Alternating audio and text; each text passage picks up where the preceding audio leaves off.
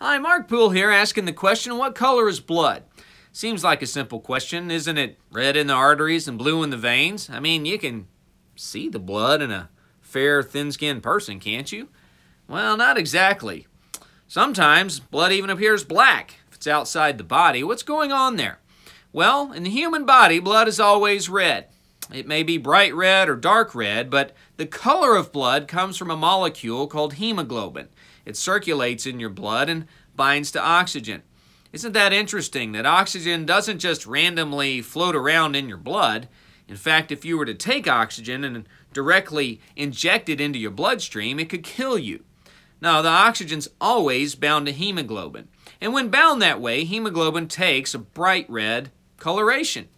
When not bound to oxygen, the hemoglobin takes a darker red, kind of a brownish red or even purplish appearance, but in the body, human blood is never blue. The blue color you might appreciate is a combination of the wall of the vein, the blood, and an optical effect through your skin. Veins really aren't even blue themselves. They have a similar appearance to arteries, but it's really just an optical effect, and the veins are not blue and the blood is not blue. It just looks that way through your skin. There are other animals that have different colored blood. There's a sea cucumber with yellow blood. There is an octopus with truly blue blood. And there's a family of lizards that has green blood because of high levels of bilirubin. The human blood is always red, either bright or dark.